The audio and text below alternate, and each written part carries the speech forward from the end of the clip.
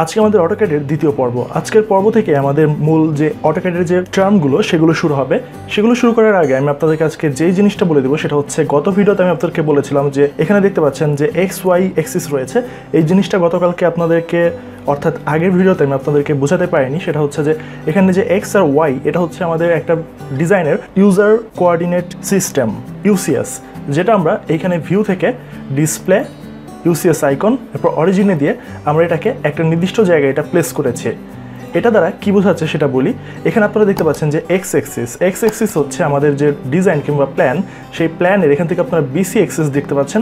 এই BC axis হচ্ছে আমাদের এক্স এক্সিস, এবং এখান থেকে এ বি যে রেখাটা দেখতে পাচ্ছেন, এই রেখাটা হচ্ছে আমাদের ওয়াই এক্সিস। এখানে আমরা এটা যদি এই অ্যাঙ্গেলে তাকাই, এই অ্যাঙ্গেলে তাকালে আপনারা দেখতে পাচ্ছেন এখান থেকে আমাদের এই বাঁ সাইডের যেই এ বি এক্সিস, এটা হচ্ছে আমাদের ওয়াই এক্সিস। এখান থেকে বিসি এক্সিসটা হচ্ছে এক্স এক্সিস, এবং আমাদের এই বিসি কিংবা এ বি কিংবা এডি কোনো এক্সিসগুলোই কিন্তু আমাদের জেড এক্সিস না। আমাদের জেড এক্সিস হচ্ছে আমাদের ফ্লোর বা স্টোরি। এখান থেকে আমাদের ফ্লোরটা যতগুলো উপরের দিকে যাবে সেটা হচ্ছে আমাদের জেড এক্সিস। জেড এক্সিসটা মূলত আমাদের 3Dতে লাগে, সাধারণত 2Dতে আমাদের লাগে না। সো আমরা এখন আমাদের যে মূল ফর্মে চলে গেলাম। মূল ফর্মে চলে এলে আমাদের আর জেড এক্সিসটা দেখাবে না। এখানে সো আপনারা এটাই বুঝতে পারছেন যে আমাদের এক্স এক্সিস হচ্ছে বিসি এক্সিস, প্ল্যানের সরাসরি সম্মুখ ভাগটা, এবং আমাদের ওয়াই এক্সিস হচ্ছে আমাদের যে কোনো একটা এক্সিসকেই আপনারা এটা এবি এক্সিস ধরে নিতে পারবেন। চলে গেল আমাদের এই বিষয়টা। এবার আমরা আমাদের এই অংশটা কেটে দিব। এটা কেটে দেওয়ার পরে আজকে আমাদের যে প্রথম টার্মটা শুরু হবে, প্রথম টার্মটা শুরু করার জন্য আমাদের অটোক্যাডের প্রথম টার্ম হচ্ছে লাইন। লাইন টানার জন্য আপনাদেরকে যা করতে হবে, কিবোর্ড থেকে এল এন্টার দেওয়ার পরে আপনারা এখান থেকে দেখুন আমাদের লাইন টানা হচ্ছে। এই দেখুন আমাদের বিভিন্ন ধরনের লাইন, এই লাইনগুলো আঁকা বাঁকা বিভিন্ন হচ্ছে। এই লাইনগুলোকে আপনারা যখন বিভিন্নভাবে আঁকতে চাইবেন, দেখুন কোনো লাইনটাই আমি কিন্তু একদম সোজাভাবে আঁকতে পারবো না। এখান থেকে দেখুন আমি আবার এল এন্টার দিলাম। এল এন্টার দেওয়ার পরে আমি একটা লাইন যখন আঁকতে যাব, দেখবেন কিছু না কিছু বাঁকা হয়ে যাবে। এই লাইন যেন কোনোভাবে বাঁকা না হয়, তার জন্য আমাদেরকে কিবোর্ড থেকে ফাংশনাল 8 বা F8 যেই বাটনটা রয়েছে, সেই F8 বাটনটা চেপে ধরতে হবে। চেপে ধরলেই আমাদের যে অর্থ কমান্ডটা রয়েছে, অর্থ কমান্ডটা আমাদের অন হয়ে যাবে। এখানে আপনারা দেখতে পাচ্ছেন আমাদের যে অর্থ মোডটা অন হয়ে গেছে। অর্থ মোড অন হয়ে গেলে আপনি লাইনটা যে কোনো একদিকে একদম সমান্তরালভাবে টানতে পারবেন। এবার দেখুন আমাদের এবার আর বিভিন্ন অ্যাঙ্গেল আমি কিন্তু রেখা টানতে পারছি না। আমি যেভাবেই টানবো একদম নির্দিষ্ট একটা অ্যাঙ্গেলেই আমাকে সোজাভাবে লাইন টানতে হবে। এটা করার জন্য আপনাদেরকে F8-এ চেপে ধরতে হবে। F8-এ চেপে ধরলে আপনারা সোজাভাবে লাইন টানতে পারবেন। এই গেল আমাদের একদম প্রথম কমান্ড, সেটা হচ্ছে লাইন। লাইনের পরেই আসবে আমাদের অফসেট কমান্ড। আমরা একটা বিল্ডিং যখন আঁকি কিংবা যে কোনো কিছু আঁকি, সেটা আঁকার জন্য আমাদের একাধিক লাইন দরকার হয়। আমরা আমাদের ওয়াল বোঝানোর জন্য কিংবা যে কোনো কিছু বোঝানোর জন্য একটা লাইনের সাপেক্ষে একটা নির্দিষ্ট দূরত্বে আরেকটা লাইন নিয়ে থাকি। সেটাকে বলা হয় মূলত অফসেট।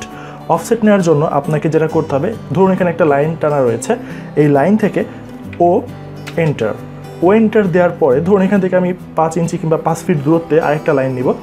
তার জন্য আমাদেরকে যেটা করতে হবে, ও এন্টার দেওয়ার পর আমি 5 লিখলাম। 5 লেখার পর আবার এন্টার দেওয়ার পর আমার এই বাটনটা যখন এভাবে চার কোনো একটা বক্সের মতো হবে, তখন এভাবে আপনি ক্লিক করবেন।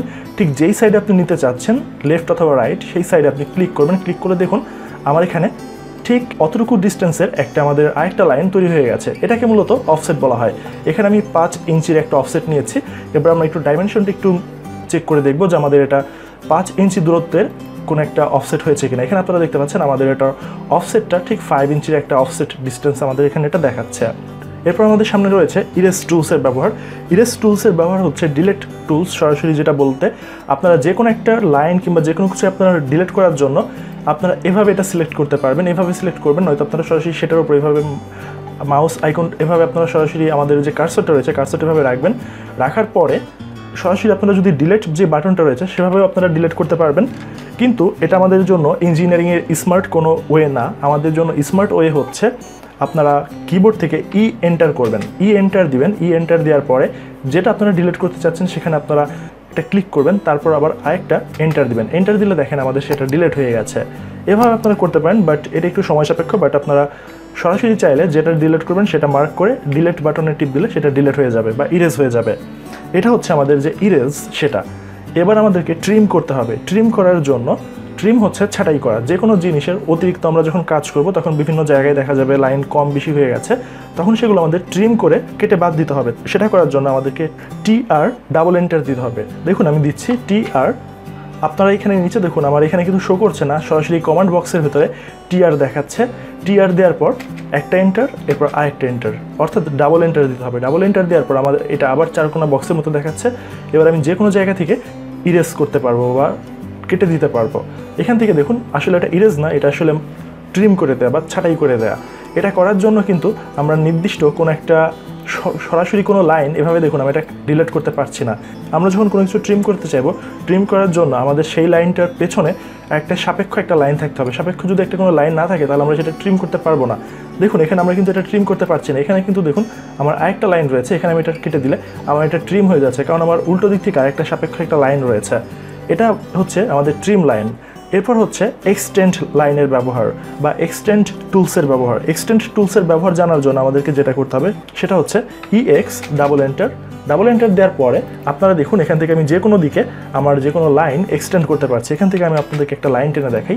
এখান থেকে আমি একটা লাইন নিলাম। লাইন নেওয়ার পর আমাদের যে এই লাইনটা রয়েছে, এই লাইনটাকে আমি আমার একদমই ভেতর দিয়ে পুরা বক্সটার ভেতর দিয়ে আমি এটা নিয়ে যাব। নিয়ে যাওয়ার জন্য আমাকে EX ডাবল এন্টার দিতে হবে। ডাবল এন্টার দেওয়ার পর দেখুন আমি এখানে ক্লিক করছি।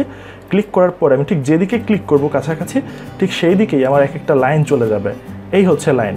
আমার যদি সেটার সাপেক্ষে অন্য কোনো একটা লাইন না থাকে তাহলে কিন্তু আমি দেখুন EX এন্টার যত এখানে আমি ক্লিক করি না কেন আমার এদিকে কিন্তু লাইন আর যাবে না। বাট এদিকে যদি আমি একটা ছোট্ট একটা লাইন টেনে নিয়ে তারপরে EX করি বা এক্সটেন্ড বা বৃদ্ধি করা, তাহলে দেখুন এখানে আমি ক্লিক করার সাথে সাথে এখানে আমার এটা হয়ে গেল। এটা হচ্ছে আমাদের এক্সটেন্ড। এরপর হচ্ছে আমাদের মুভ টুলসের ব্যবহার। মুভ টুলসের ব্যবহার জানার জন্য আমাদেরকে যেটা করতে হবে সেটা হচ্ছে পুরো ফাইলটা এভাবে আপনারা এভাবে পুরোটা সিলেক্ট করবেন। এভাবে পুরোটা সিলেক্ট করার জন্য আপনাদের যে মাউসের লেফট সাইডটা রয়েছে, লেফট সাইডে ক্লিক করবেন। ক্লিক করার পর এভাবে আপনার এই জায়গাটা আপনার গ্রিন হয়ে যাবে। গ্রিন হওয়ার পর এভাবে যতটুকু জায়গা দরকার ততটুকু জায়গা আপনি এভাবে সিলেক্ট করবেন। সিলেক্ট করার পরে কিবোর্ড থেকে M এন্টার দিতে হবে। M এন্টার দেওয়ার পরে আপনি যেদিকে এটা মুভ করতে চান সেদিকে ধরে এভাবে আপনারা দেখুন এভাবে বিভিন্ন অ্যাঙ্গেলে মুভ করাতে পারবেন। আপনারা যদি চান যে একটা নির্দিষ্ট দিকে এভাবে সরাসরি উপরের নিচে মুভ করাবেন তাহলে সেক্ষেত্রে অর্থ মোডটা আপনাকে অন রেখে দিতে হবে। আপনি যদি চান যে না এভাবে বিভিন্ন অ্যাঙ্গেল এভাবে ঘোরাতে চান কিংবা বিভিন্ন অ্যাঙ্গেলে যে কোনো একদিকে এভাবে মুভ করতে চান, সেক্ষেত্রে আপনারা F8 কিবোর্ড থেকে অফ করে দেবেন। অফ করে দিলে আপনি এভাবে বিভিন্ন অ্যাঙ্গেলে ঘোরাতে পারবেন। বাট আপনি যদি F8 অন করে রাখেন তাহলে দেখুন আমার এটা বিভিন্ন অ্যাঙ্গেলে ঘুরবে না, আমার যে কোনো চারটা দিকে আমার এটা ঘুরছে। এই ছিল আমাদের আজকের ভিডিও। আশা করি আপনারা সবকিছু বুঝতে পেরেছেন। আমাদের আজকের ভিডিও থেকে আমরা শিখেছি এখান থেকে আমাদের যে UCS বা ইউজার কোঅর্ডিনেট সিস্টেম, এটা কি মূলত XY যে কমান্ডটা এটা কিভাবে কাজ করে সেটা আমরা দেখলাম। এরপর ছিল আমাদের যে অটোক্যাডের যে একদম প্রথম যে বেস যে মূল টুলসের ব্যবহার, সেটা হচ্ছে আমাদের লাইনের ব্যবহার। লাইন কীভাবে দিতে হয় সেটা শিখলাম। এরপর কীভাবে অফসেট টানতে হয় সেটাও শিখলাম। এরপর ইরেজ কীভাবে করতে হয় বা কীভাবে ডিলিট করতে হয় সেটাও জানলাম। এরপর রয়েছে ট্রিম করা, কীভাবে কাটছাট করতে হয় সেটাও দেখলাম। এরপর রয়েছে এক্সটেন্ড, কীভাবে বিভিন্ন লাইন বৃদ্ধি করতে হয় সেটাও দেখলাম। এরপর ছিল মুভ করা, কীভাবে আপনারা মুভ করবেন কিংবা বিভিন্ন জায়গায় সেট করবেন সেগুলো দেখলাম। আশা করি আপনারা সবকিছু বুঝতে পেরেছেন। পরের এপিসোডে আরও টুলসের ব্যবহার নিয়ে আমি শীঘ্রই চলে আসবো। আর আপনি যদি এই চ্যানেলে প্রথমবার এসে থাকেন তাহলে এখনই চ্যানেলটা সাবস্ক্রাইব করে রাখুন, কারণ আমাদের এই চ্যানেলে অটোক্যাডের সম্পূর্ণ কমপ্লিট কোর্স হতে যাচ্ছে। সো আজকের মতো বিদায়, সবাই ভালো থাকবেন।